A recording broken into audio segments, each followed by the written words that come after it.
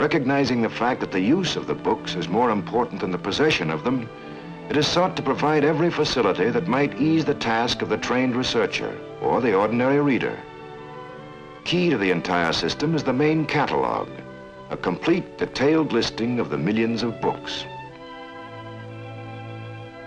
In these trays, there are over 16 million signposts to help the reader find exactly what he's looking for.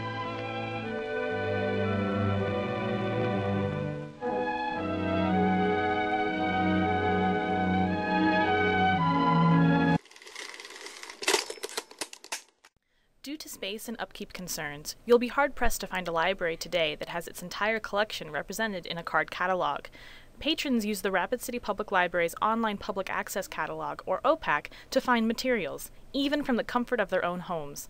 In this video, I'll show you how to search the OPAC and put an item on hold. There are two ways to access the Rapid City Public Library's catalog. The first is by clicking Catalog on the main page, www.rapidcitylibrary.org.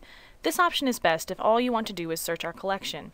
The other way is to click My Account and sign in.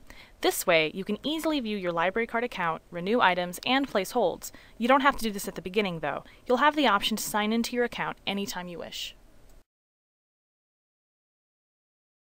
This is the basic search screen. The first thing you should do is select the Rapid City Public Library from the Change Library drop-down menu. You can search other libraries, or even all the libraries in the South Dakota Library Network. But for our purposes, RCPL is just fine. When you make your selection, the page will refresh.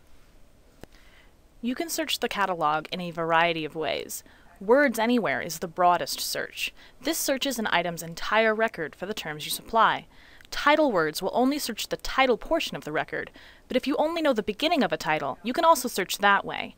Author has two search options as well, both author words and author by last name. The subject search works best if you know the Library of Congress subject headings. My personal favorite is the Words Anywhere search. By clicking Limit Search, we can bring up an optional set of parameters for our search. These include format, language, year span, and collection. Format is nice, especially if you're looking for a book versus a DVD or an audio version of a title. You can search multiple languages if you'd like. And if you're looking for something specific to a collection, such as fiction, nonfiction, biography, picture books, or something like that, you can limit your search in that way too. Of course, the more limits you set, the fewer results you'll get.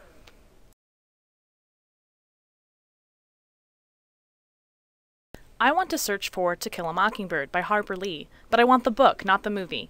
I'll search for it using the Words Anywhere option, but I'll limit my results to just books.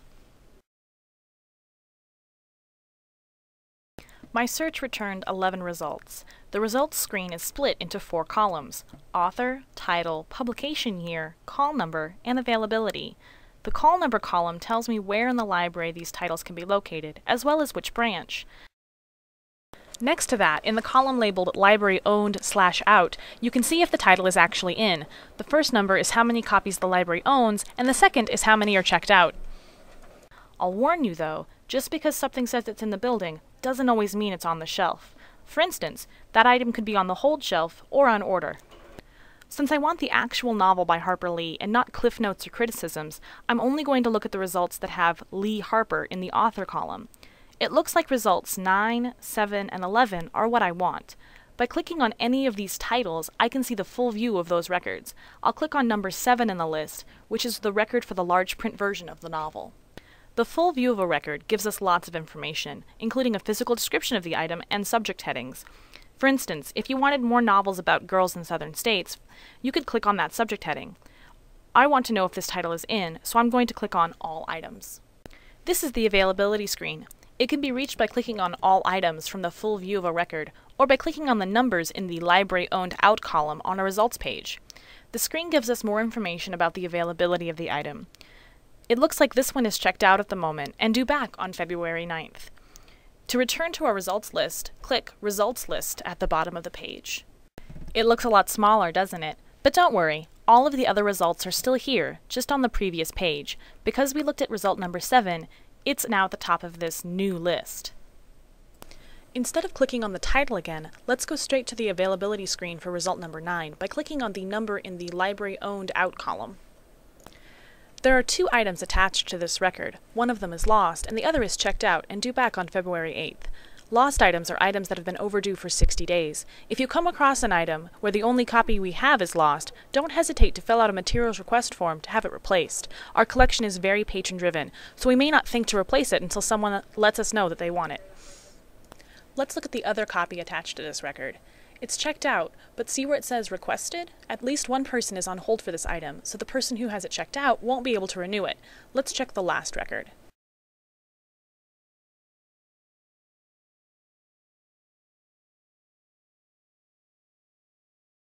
Both items attached to this record are checked out.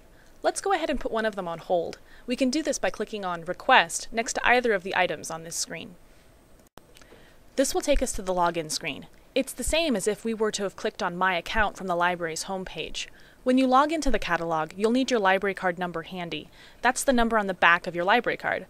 Make sure you select Rapid City Public Library from the drop-down menu next to Library. Type in your library card number and your password.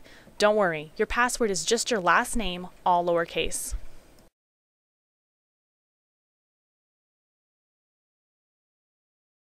The hold request screen gives us some options related to this request. We can choose which branch of the library we'd like to receive the item at, a deadline for the hold, and we can also provide additional information if we want.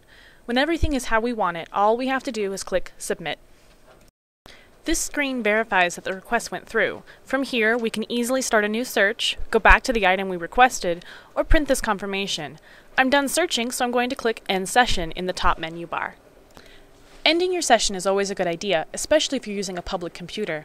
The catalog will ask us if we really want to log out, and then take us to the login screen again. It's courteous to reset the page by selecting Rapid City Public Library from the drop-down menu, and then clicking Guest to bring up the search page again. That way, the next person to use the catalog can jump right in. Of course, if you're searching from a personal computer, just closing the window is fine. That's all there is to searching and placing an item on hold in the Rapid City Public Library's online catalog. Check out the library's website and YouTube channel for more videos on how to use library services. If you ever have any questions or difficulties with the catalog or any of our other services, don't hesitate to contact a library staff member. Happy searching!